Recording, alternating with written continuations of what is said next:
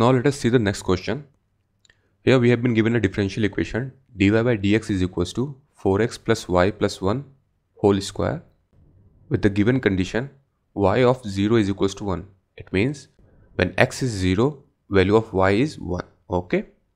Now to make this equation simple, let us assume 4x plus y plus 1 is equals to z. Here z is the new variable. Okay.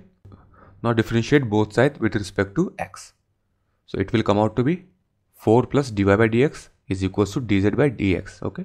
Differentiation of 4x is 4 and differentiation of y is dy by dx, and differentiation of 1, that is constant, will be 0, and differentiation of z is dz by dx. Okay.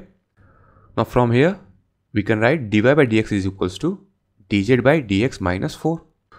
Now I can substitute the value of dy by dx here into this equation. Okay. So what I will get is dz by dx minus 4 is equals to z square. Okay.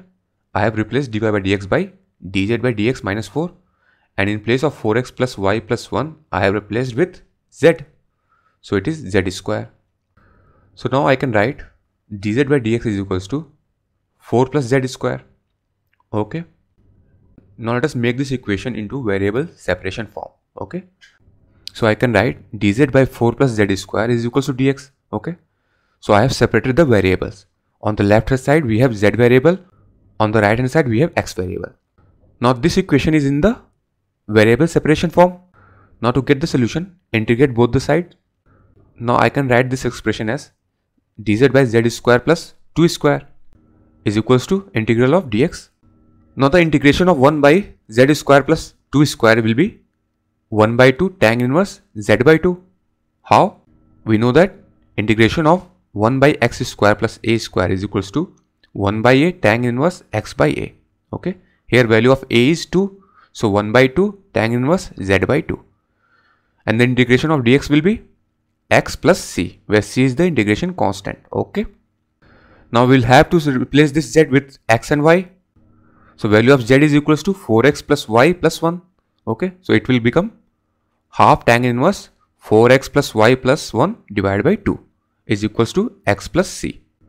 So this is the solution of a given differential equation. Now we can find the value of c here because we have been given some condition here. So let us find the value of c. It is given that value of y is equals to 1 when x is equals to 0. So put these values into this equation to get the value of c. Value of y is 1 when x is 0. So I have put the value of x is equal to 0 and value of y is 1 is equals to 0 plus c. So 4 into 0 is 0, 1 plus 1 2, 2 by 2 is 1. Okay. So you will get value of c is equals to half tan inverse 1. And the value of tan inverse 1 is equals to pi by 4.